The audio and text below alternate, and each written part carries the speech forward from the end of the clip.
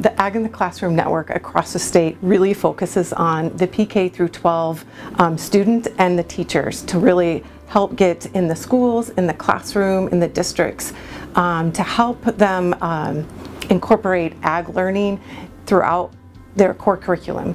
We estimate that Ag in the Classroom expert volunteers and professionals connect with over 150,000 students every year and about 3,000 teachers annually. A lot of people, even in rural Iowa, think that food just shows up at the grocery store. They have no idea how it gets there. You know, we want to show that food comes from farmers, which comes from the land. Just think it's very important for all these students to learn about these things, where their food comes from, and everything that's involved with that.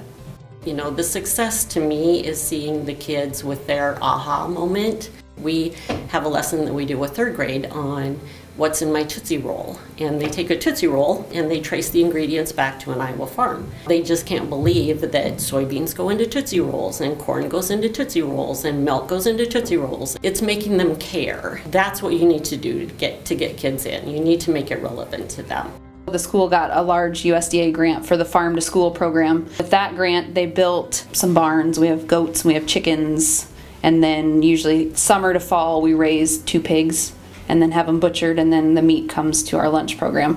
And then we have a greenhouse, we have gardens, and we really work to get the kids to understand where their food comes from, how to grow food. And then in the fall, every grade cooks something with the produce from the garden. It's not cookie cutter education. We're allowing them to find success in so many different ways.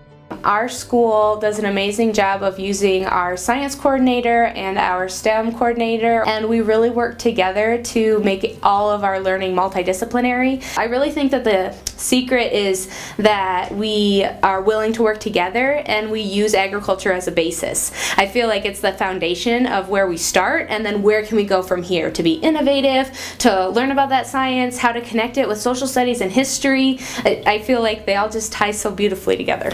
Our Farm to School program with the farm has been huge for our kids, and our greenhouses, like all of that stuff, we just really try and not teach anything in isolation. So we really want the kids to see how important agriculture is. It's involved in everything we do.